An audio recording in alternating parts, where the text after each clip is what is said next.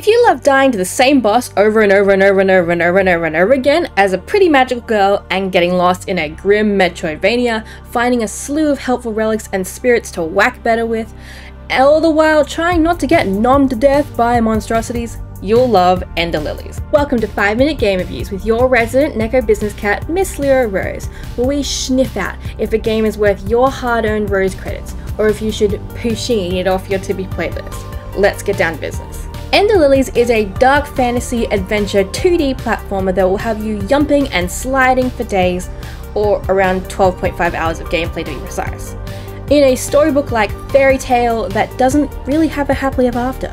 You play Lily, the last surviving amnesiac priestess, who is awoken in a church by the spirit of a faithful knight, only to be told that everyone is dead, or rather immortal undead, having been struck by the endless rain that has blighted and devastated the entire kingdom, and that only she can purify everyone's souls and save them from a waking nightmare. Whew, tough break, kid. Explore a Heckin Honkin Map through the church, the village, the castle, the catacombs, the witch's forest, creepy labs and beyond, struggling your way through some really horrifying enemies like, what the hell is this? Get it off me. So, how does it hold up on the R.O.S.E Enterprise's official rating scales? Is it good for the Paws? Yes and no, so in the middle at a 3 out of 5. I came at this straight after Hollow Knight and Ori and the Will of the Wisps, so the contrast between the not so smooth platforming and combat was really obvious. There are a bunch of secrets that had you do some crazy ability switching platforming, and it just wasn't quite built for that. I found that a lot of my deaths were from input difficulties rather than skill. However, it is quite a satisfying difficulty scale and it really makes you work for those upgrades, especially since Lily herself is super useless. The spirit build is the most interesting part, where you get 2 loadouts of the main spirits, which are the bosses and mini-bosses that you defeat and purify, and you get to use their abilities. Gotta love this laser of death. There's a lot of room for customization and upgrades with all the relics and spirits you find to fit your playstyle. Max out those healing prayers early, trust me. The best part is the ample fast travel. Like, you literally don't need to walk anywhere once you've sat your butt down on the sparkly seat. You can always return to the last bench and then call upon the magical undead horse to carry you around. Is the plot chonky or slonky?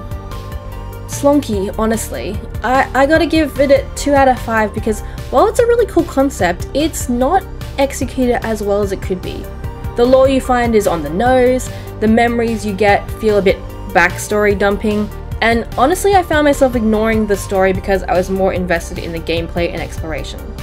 There are multiple endings kinda, and you can reach the first about halfway through and it's very anticlimactic and sudden, but it's not the true ending, which involves hours and hours more exploring.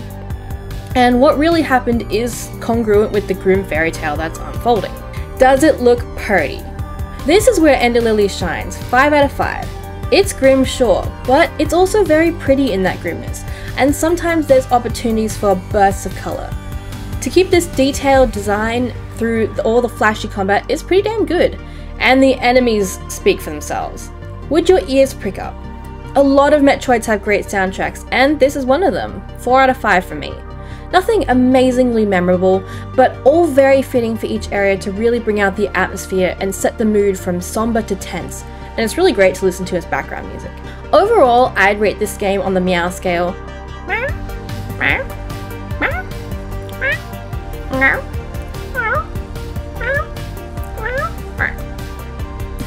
It's a solid addition to the Souls-like metroidvania genre that doesn't take that extra step to stand out story-wise or gameplay-wise, and for me wrestling with the controls was super frustrating, but definitely a memorable, challenging experience.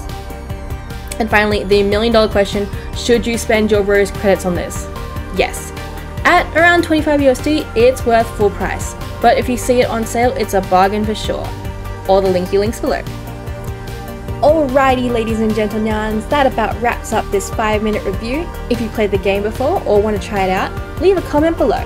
And make sure you subscribe for more reviews, meowderately mediocre gameplay, to become part of the R.O.S Enterprise's lore and more. Until next time!